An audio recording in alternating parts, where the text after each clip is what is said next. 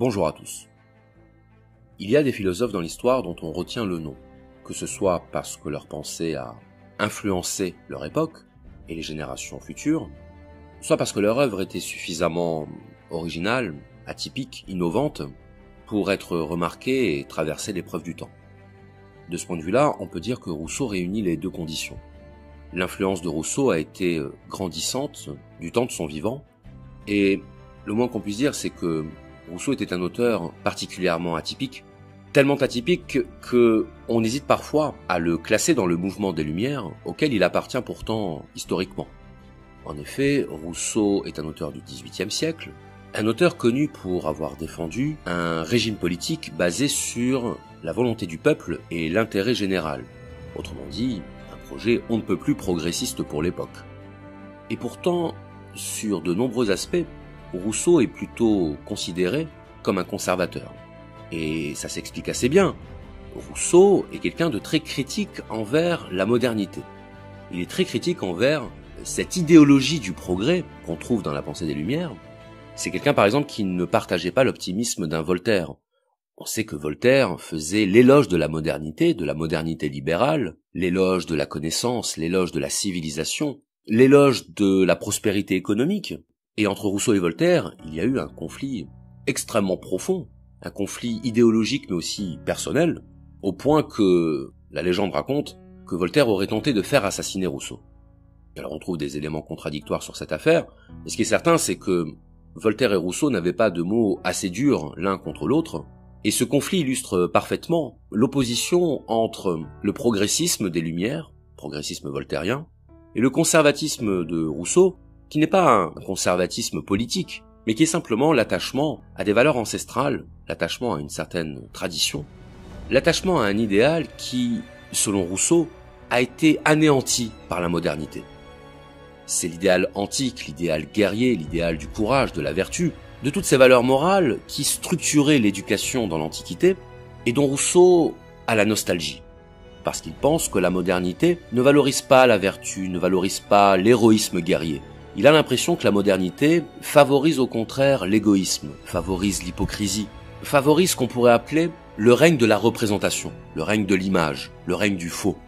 Et c'est ça qui fait de Rousseau un auteur assez atypique, car c'est un auteur des Lumières contre les Lumières. Rousseau ne peut pas être confondu avec des auteurs tels que Montesquieu, tels que Diderot, tels que Voltaire. C'est vraiment un auteur qui va développer une pensée personnelle. Et d'ailleurs, pour illustrer ce caractère qu'on appellerait aujourd'hui anti-système de Rousseau, je vais vous lire une simple phrase qui est extraite de sa préface au discours sur les sciences et les arts, et qui dit « Je ne me soucie guère de plaire ni aux beaux esprits, ni aux gens à la mode. Il y aura dans tous les temps des hommes faits pour être subjugués par les opinions de leur siècle. » Cette phrase illustre parfaitement l'anticonformisme de Rousseau, dont il semblait bien que la plus grande hantise, la plus grande angoisse, c'était d'être considéré comme un homme de son temps. C'était d'être considéré comme un homme qui épousait le discours de son temps. Et ça, c'est quelque chose dont Rousseau s'est toujours tenu éloigné. Le conformisme intellectuel, la consensualité intellectuelle, pour Rousseau, c'était vraiment la pire des déchéances. Et ce désir de marginalité, ce désir de démarcation vis-à-vis de la pensée de son temps, va faire de Rousseau un personnage pour le moins polémique, mais aussi qui va nous apporter un regard très précieux sur une autre manière d'être progressiste. Un progressisme qui ne va pas renier l'héritage du passé, qui ne va pas considérer que tout ce qui est passé est dépassé. Un progressisme qui va s'appuyer et se nourrir des valeurs, des traditions et des vertus de l'Antiquité. Ça, c'est vraiment quelque chose qui mérite d'être souligné parce que ça fait partie intégrante de la personnalité de Rousseau et de la substance de son œuvre. Cet idéal de vertu antique, cet idéal de beauté, cet idéal de pureté qui permet de comprendre l'aversion de Rousseau à l'égard de la corruption, à l'égard du mensonge, à l'égard du faux. Alors pour entrer maintenant sur l'aspect un peu plus technique, Rousseau fait partie de ce qu'on appelle les théoriciens du contrat social. Alors qu'est-ce que c'est que le contrat social, la théorie du contractualisme? C'est l'idée que les êtres humains ont créé la société car la société leur permettait d'échanger une part de leur liberté contre la sécurité. Autrement dit, en confiant leur liberté à l'État, les citoyens, certes, donnent le pouvoir à l'État, mais en contrepartie, s'assurent la protection de l'État.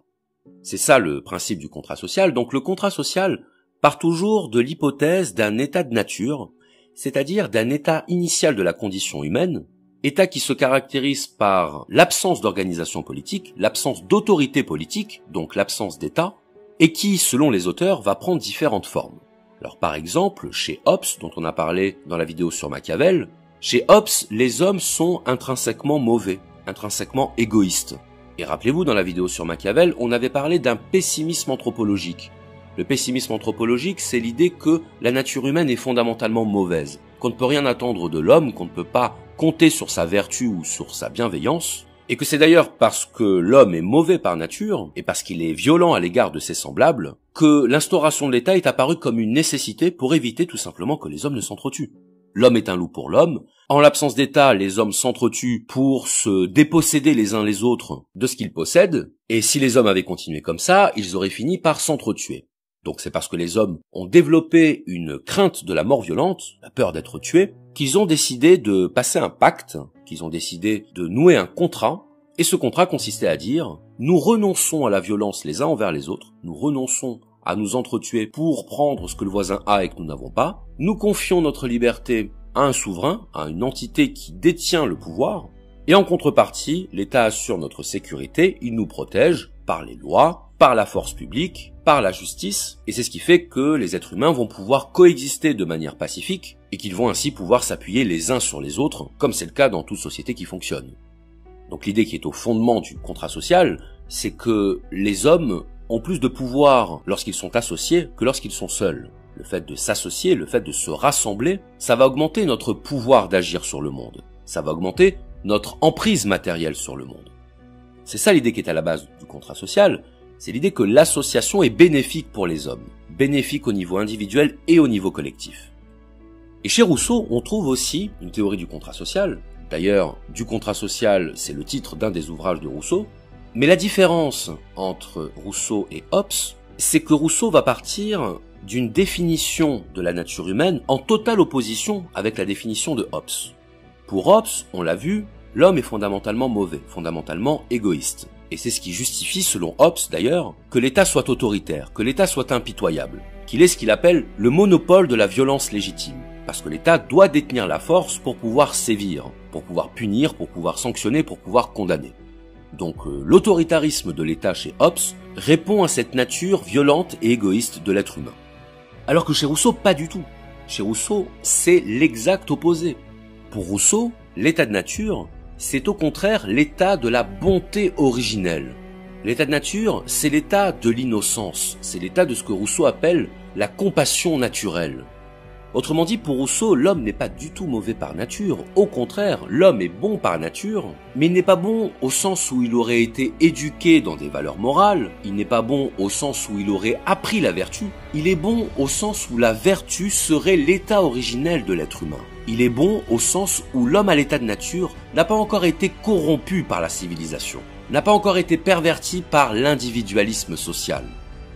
Mais juste avant d'aller plus loin, je dois préciser que dans cette vidéo, on va concentrer notre analyse sur un ouvrage qui n'est pas le plus connu de Rousseau, qui s'appelle Le discours sur les sciences et les arts, qui est un petit livre d'une 50aine de pages à peine, d'ailleurs que vous trouverez en version audio sur YouTube qui dure moins d'1 heure, donc très facile à lire ou à écouter, et c'est un petit livre que Rousseau a écrit lorsqu'il avait 38 ans, en 1750, dans le cadre d'un concours pour l'Académie de Dijon, et dont la thèse consistait à dire que le progrès des sciences et des arts dans l'histoire, c'est-à-dire le progrès des connaissances, avait eu pour effet, ou en tout cas s'était accompagné, d'une dégradation des mœurs, une dégradation des valeurs morales, une dégradation de ces vertus que Rousseau chérit tant, et qui selon lui constitue une sorte d'effet mécanique du progrès des connaissances.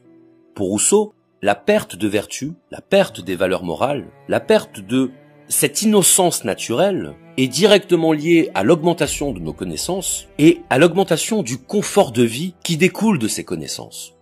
Alors évidemment, on va rentrer dans le détail et on va voir précisément ce que Rousseau reproche aux sciences et aux arts, c'est-à-dire ce qu'il reproche à la connaissance d'une manière générale. Mais déjà, il faut constater à quel point la thèse de Rousseau va faire réagir la plupart des penseurs des Lumières qui, au contraire, considèrent que la connaissance, que le progrès des sciences, que le progrès des arts a contribué à émanciper l'homme, a contribué à sortir l'homme de l'état de tutelle, comme disait Kant.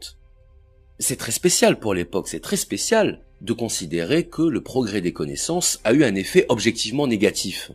C'est très spécial de considérer que l'augmentation des connaissances n'a pas apporté plus de liberté aux hommes.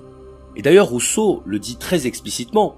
Il dit, je cite, « Tandis que le gouvernement et les lois pourvoient à la sûreté et au bien-être des hommes assemblés, les sciences, les lettres et les arts, moins despotiques et plus puissants peut-être, étendent des guirlandes de fleurs sur les chaînes de fer dont ils sont chargés, étouffant en eux le sentiment de cette liberté originelle pour laquelle ils semblaient être nés, leur font aimer leur esclavage et en forment ce qu'on appelle des peuples policés. » Alors là, il y aurait énormément de choses à dire, et la première d'entre elles, c'est que, contrairement à la plupart de ses contemporains, Rousseau ne considère pas la connaissance comme quelque chose qui guide nécessairement vers le progrès. Alors certes, la connaissance permet d'augmenter notre bien-être, c'est le terme que Rousseau utilise, le bien-être, c'est-à-dire le confort de vie. Mais le problème de ce confort de vie, nous dit Rousseau, c'est qu'il nous ramollit. C'est qu'il nous fait perdre cette vigueur, cette résistance de l'être humain originel, de l'être humain à l'état de nature, qui ne peut compter que sur sa force, sur son courage et sur sa vertu pour survivre. Pour Rousseau, si l'homme à l'état de nature est plus vertueux que l'homme moderne, c'est tout simplement parce que, à l'état de nature, l'homme est obligé d'être courageux. L'homme est obligé d'être vertueux. L'homme ne peut pas se cacher derrière l'hypocrisie sociale, il ne peut pas se cacher derrière l'intrigue, la manipulation. Il est obligé d'assumer le poids du réel. Il est obligé d'en assumer les contraintes. Et s'il n'assume pas ces contraintes-là, il disparaît. C'est aussi simple que ça. La nature ne se pose pas la question de savoir quel est le statut social ou quelle est la réputation de tel ou tel individu. Le problème de la réputation, il apparaît quand on a résolu le problème de la survie, pas avant. Donc pour Rousseau, nous sommes tous des dépravés. Nous sommes tous des dépravés parce que nous vivons dans une société de confort dans laquelle nous n'avons pas besoin d'être courageux, vertueux et vigoureux. On n'en a pas besoin. Et en réalité, c'est même ça le drame de l'histoire. C'est que souvent, le plus courageux ou le plus vertueux sera complètement écrasé dans la société moderne. Il sera ridiculisé, il sera marginalisé, il sera neutralisé par ceux qui possèdent le meilleur statut dans la société, par exemple la classe bourgeoise. Et la bourgeoisie, c'est vraiment ce que Rousseau vomit. C'est vraiment ce que Rousseau méprise au plus haut point. Parce qu'il méprise l'hypocrisie, parce qu'il méprise l'attachement à l'image, l'attachement à la représentation, l'attachement au statut, au signe, à la position. Car pour lui, tous ces avantages sont des avantages artificiels créés par des hommes qui ont perdu toute vertu. Créés par des hommes qui, n'ayant plus la force d'imposer le respect, ne pouvant plus se faire respecter par leur exemplarité ou par leur héroïsme, vont utiliser les armes du faible, c'est-à-dire la manigance et la manipulation. Tout ce qui se trouve aux antipodes de l'idéal vertueux, de l'idéal héroïque, de l'idéal antique.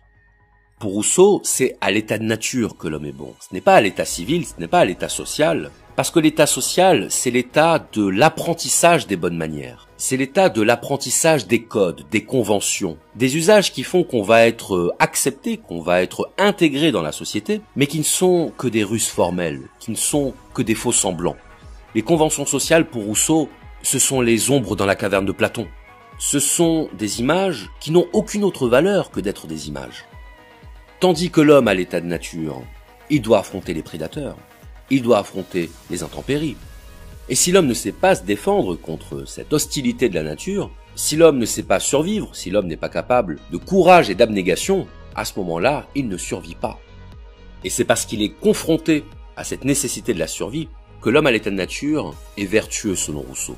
Il n'est pas vertueux du fait d'une élection divine, il est vertueux du fait de sa condition. Il est vertueux du fait de ses conditions matérielles d'existence.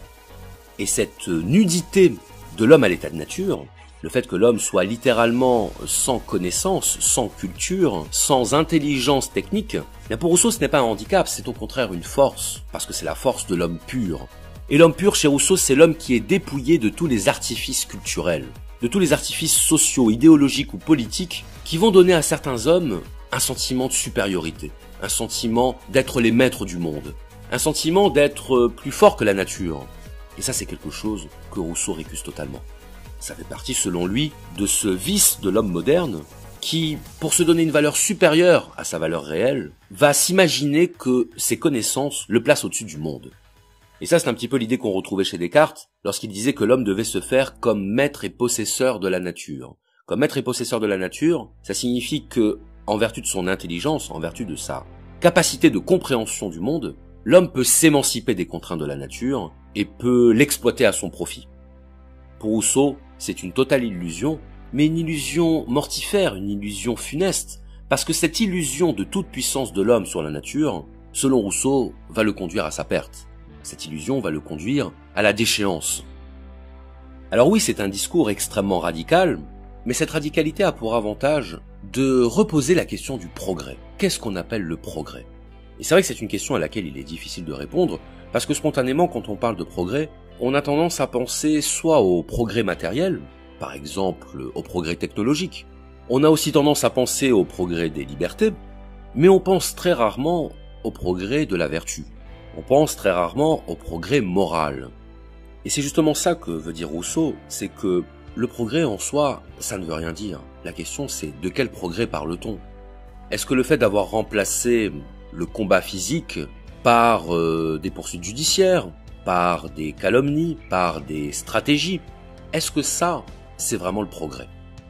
Est-ce qu'on peut parler de progrès lorsqu'on a affaire à de la fourberie, lorsqu'on a affaire au règne de la représentation?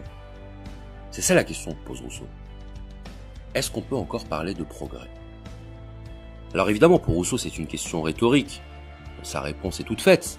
On ne peut pas parler de progrès, ou en tout cas, on ne peut pas confondre, on ne peut pas associer le progrès des connaissances avec le progrès moral. Rousseau nous dit qu'à mesure que l'humanité progressait sur le plan des connaissances, elle régressait sur le plan moral. Et d'ailleurs, c'est intéressant d'illustrer ça par une distinction conceptuelle que fait Rousseau dans son œuvre, qui est la distinction entre l'amour de soi et l'amour-propre. Aujourd'hui, si on emploie l'expression d'amour de soi, on va penser qu'on fait référence justement à une forme d'égoïsme, à une forme d'égocentrisme. Alors qu'en fait, pour Rousseau, c'est le contraire. L'amour de soi, c'est tout simplement l'attachement à sa propre vie. C'est le désir de persévérer dans sa vie. C'est ce qu'on appellerait l'instinct de conservation. Et selon Rousseau, cet instinct de conservation, il produit naturellement de l'empathie. Il produit naturellement de la compassion pour autrui. Et d'ailleurs, c'est quelque chose qui peut aujourd'hui se justifier sur le plan scientifique par la mise en évidence des neurones miroirs. Les neurones miroirs qui font que lorsque l'on va voir quelqu'un souffrir, on va reconnaître sur son visage, par exemple, les signes de la souffrance qui vont nous ramener à notre propre expérience de la souffrance. Donc d'une certaine manière, les neurones miroirs valident la thèse de Rousseau sur la compassion naturelle de l'être humain. Nous ne sommes pas naturellement égoïstes, nous ne voulons pas le mal d'autrui, nous ne voulons pas que l'autre souffre, nous voulons simplement nous conserver dans la vie et éviter la souffrance. Donc ça c'est l'amour de soi, et Rousseau oppose donc l'amour de soi à l'amour-propre. Et l'amour-propre c'est quoi? Eh bien c'est l'orgueil, c'est l'ego. C'est ce qui fait qu'on veut être au-dessus de l'autre, qu'on veut être meilleur que l'autre, qu'on veut écraser l'autre. C'est ça l'amour-propre. L'amour-propre, c'est ne pas accepter que quelqu'un fasse quelque chose mieux que nous, parce que ça nous donne le sentiment d'une perte de valeur de soi. Ça nous donne l'impression d'une diminution de la valeur de soi. Mais ce sentiment, nous dit Rousseau, ce n'est pas un sentiment naturel. C'est un sentiment culturel. C'est un sentiment lié à notre condition d'individus qui vivent en société, qui vivent dans la civilisation, qui vivent dans la comparaison permanente, qui fait que la stratégie et la ruse ont remplacé la force et la vigueur. C'est ça l'amour-propre. Donc vous voyez, on a bien affaire à deux anthropologies totalement opposées. L'anthropologie pessimiste de Hobbes, qui repose sur l'idée que l'homme est naturellement égoïste et mauvais, et l'anthropologie optimiste de Rousseau, qui part du principe que l'homme est naturellement bon et bienveillant. Alors je ferai quand même une petite parenthèse là-dessus, parce que de nombreux spécialistes de Rousseau vous diront, et ils ont raison, que Rousseau ne dit pas à proprement parler que l'homme est naturellement bon, mais l'homme est naturellement innocent. Et le mot innocent est intéressant parce qu'étymologiquement, ça veut dire qui ne nuit pas, qui ne cherche pas à faire du mal. C'est ça innocent. C'est l'absence de nocence. Donc il ne s'agit pas de dire que l'homme est bon au sens moderne, de généreux ou de serviable ou peu importe. C'est de dire que l'homme est d'abord attaché à la conservation de soi et qu'il considère l'autre comme son égal, comme son semblable, qui est également attaché à la conservation de soi. L'homme à l'état de nature, par exemple, ne va pas provoquer des conflits sans raison. L'homme à l'état de nature ne va pas créer un conflit pour en tirer un intérêt. Il ne va pas chercher à créer des intrigues politiques pour augmenter son pouvoir, pour augmenter son emprise et sa capacité de domination sur les autres. l'homme à l'état de nature va se contenter de survivre. Et parce que c'est son seul horizon, parce que c'est son seul objectif, eh bien il n'a aucun intérêt à faire du mal aux autres. Il n'a aucun intérêt à vouloir se construire une image de soi. Il n'a aucun intérêt à vouloir entretenir une réputation qui ne lui apportera strictement rien dans la nature. C'est ça qui fait dire à Rousseau que l'homme est naturellement bon. Il est bon au sens où il n'est animé que par l'amour de soi et par l'amour de la vie. Alors ici, j'aimerais développer un peu sur la question des conventions sociales que Rousseau critique fortement. Et d'ailleurs, c'est quelque chose qui lui est très souvent reproché, le fait que Rousseau n'accorde aucun crédit, aucune valeur aux règles et aux conventions sociales. On va prendre un exemple qu'on connaît tous, c'est celui de la politesse. Lorsqu'on est enfant, nos parents nous apprennent la politesse, ils nous apprennent à dire merci, à dire s'il vous plaît. Et pourquoi est-ce qu'on apprend la politesse? Bien tout simplement pour s'intégrer à la communauté. Parce que lorsqu'on vit en communauté, on est obligé de tenir compte de l'autre, on ne peut pas vivre comme si on était seul au monde. Donc à première vue, on pourrait dire que les règles de politesse vont justement à l'encontre de l'égoïsme que dénonce Rousseau. On pourrait dire que la politesse, c'est ce qui fait qu'on va accorder à l'autre le droit d'exister, accorder à l'autre la reconnaissance de son existence. C'est ça la politesse. Bien pour Rousseau, non. Pour Rousseau, la politesse, ce n'est qu'un habillage culturel de l'hypocrisie. Politesse, c'est du vent. Politesse, c'est de la comédie. D'ailleurs, c'est intéressant parce que l'étymologie du mot politesse, c'est polis qui en grec signifie la cité, c'est-à-dire la communauté, la société. Donc la politesse, c'est ce dont nous avons besoin pour pouvoir vivre en communauté. Il est évident que, comme le disait Freud, si nous laissions libre cours à nos pulsions violentes, nos pulsions agressives, nos pulsions sexuelles, bien la vie en communauté serait tout simplement impossible. On ne pourrait pas coexister les uns avec les autres. Imaginez le genre de scène auquel ça pourrait donner lieu dans la rue si chacun n'avait en vue que la satisfaction de son désir pulsionnel. Ça deviendrait assez rapidement ingérable. Donc la politesse va faire effet de coussin amortisseur dans notre rapport à l'autre. Elle va nous permettre d'entrer en rapport avec l'autre de manière non conflictuelle. Et si pour Rousseau cette politesse n'a pas de valeur, c'est parce que le sentiment qui devrait se trouver à l'origine de la politesse, à savoir la bienveillance, n'existe pas dans l'état social. Ou en tout cas, n'existe pas comme dans l'état de nature, n'existe pas de manière spontanée, de manière authentique. La bienveillance qui transparaît dans la politesse n'est qu'une bienveillance de façade, n'est qu'une bienveillance opportuniste, qui ne traduit pas la réalité de notre sentiment envers l'autre. Et là, je vais vous lire un petit extrait du discours sur les sciences et les arts, je cite, « Qui serait doux de vivre parmi nous si la contenance extérieure était toujours l'image des dispositions du cœur, si la décence était la vertu, si nos maximes nous servaient de règles, si la véritable philosophie était inséparable du titre de philosophe. Mais tant de qualités vont trop rarement ensemble, et la vertu ne marche guère en si grande pompe. » La vertu ne marche guère en si grande pompe, ça veut dire que la vertu n'a pas besoin de s'afficher. La vertu n'a pas besoin de se démontrer, elle n'a pas besoin d'être en représentation. C'est ça que ça veut dire. La vertu n'a pas besoin d'être en représentation. Car à partir du moment où on met la vertu en représentation, elle cesse d'être la vertu. Elle devient de la comédie sociale, elle devient de l'apparat, elle devient du faux. C'est vraiment ça que combat Rousseau, c'est cette hypocrisie sociale qui fait qu'on va garder la forme de la bienveillance, mais pas l'intention de la bienveillance. On va garder l'habillage de la bonté, mais pas l'élan de la bonté. Et ça, c'est très important. C'est très important parce que ça permet de comprendre que l'augmentation des connaissances n'est pas forcément un gage d'amélioration humaine. L'augmentation de la connaissance n'a pas pour conséquence l'augmentation de la vertu humaine. Et c'est pour ça que Rousseau a cette manière très amère de répondre aux reproches qui lui sont faits d'avoir abandonné ses enfants à l'assistance publique. Il explique en gros que ceux qui lui font ce reproche sont des personnes qui ne se soucient absolument pas de savoir ce qui était bon pour ses enfants.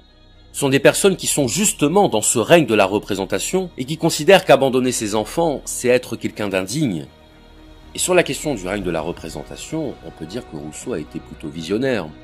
Alors évidemment, je vais vous sortir l'éternel couplet sur les réseaux sociaux, dont la fonction est de moins en moins sociale et de plus en plus personnelle, c'est-à-dire de créer et de renvoyer aux autres une certaine image de soi, une image de soi qui correspond au jugement que l'on veut recevoir, ou en tout cas à l'impression qu'on veut renvoyer aux autres. Mais il n'y a même pas besoin d'aller jusqu'aux réseaux sociaux. Il suffit parfois d'observer les comportements entre collègues de travail, entre voisins ou même au sein des cercles d'amis pour se rendre compte à quel point le besoin d'être meilleur que l'autre, ou en tout cas d'apparaître comme meilleur que l'autre, à quel point ce sont là des ressorts de la vie moderne. Et pour arriver sur la dernière ligne droite de cette vidéo, on peut dire que Rousseau nous amène à réinterroger le concept même de civilisation qu'il met en opposition avec ce qu'on pourrait appeler la vie sauvage. Alors je précise immédiatement que le mot sauvage fait partie des mots dont on a le plus galvaudé le sens. Lorsqu'on entend le mot sauvage, on pense immédiatement à des êtres humains qui se comporteraient comme des animaux, comme des bêtes. Donc on considère que le mot sauvage a quelque chose de très péjoratif, pour ne pas dire déshumanisant. Alors il faut savoir qu'étymologiquement, le mot sauvage signifie simplement qui a grandi dans la nature, qui s'est développé à l'écart de toute intervention humaine, à l'écart de toute influence de la société. C'est d'ailleurs pour ça qu'on parle de plantes sauvages ou de fruits sauvages, c'est-à-dire des végétaux qui n'ont pas été plantés par les hommes. C'est ça la signification originelle du mot sauvage. Et d'ailleurs, c'est ce que dit Montaigne dans ses essais, dans le chapitre sur les cannibales, dans le chapitre des coches, où Montaigne explique que les Amérindiens sont sauvages au sens où certains fruits sont sauvages, c'est-à-dire ils n'ont pas été altérés, ils n'ont pas été dégradés par la main de l'homme. Une plante sauvage, c'est une plante qui a poussé sans tuteur, autrement dit qui n'a pas été déviée de sa trajectoire naturelle par un artifice, par une intervention artificielle. Un tuteur, c'est une intervention artificielle pour que la plante pousse de manière parfaitement verticale. C'est ça le rôle du tuteur. Et de la même façon, l'éducation, c'est faire grandir, c'est faire pousser un être humain en le conformant à un certain nombre de codes, à un certain nombre de conventions, à un certain nombre d'usages, comme la politesse, qui sont les instruments sociaux de la coexistence. Et ces codes sont à la fois la condition de possibilité de la vie sociale, mais sont aussi ce qui va détourner l'homme de sa condition originelle, ce qui va lui faire perdre son authenticité, sa vertu naturelle, sa compassion naturelle, et qui va faire naître jalousie, qui va faire naître comparaison, qui va faire naître concurrence, qui va faire naître le conflit et la rivalité, et qui, loin de mettre un terme à la guerre de tous contre tous, va tout simplement lui donner une autre forme. Une forme polie, une forme socialement acceptable, une forme déguisée. Je terminerai cette vidéo en vous citant un extrait un petit peu plus long du discours sur les sciences et les arts. Je cite : « Plus d'amitié sincère, plus d'estime réelle, plus de confiance fondée. Les soupçons, les ombrages, les craintes, la froideur, la réserve, la haine, la trahison se cacheront sans cesse sous ce voile uniforme et perfide de politesse, sous cette urbanité si vantée que nous devons aux lumières de notre siècle.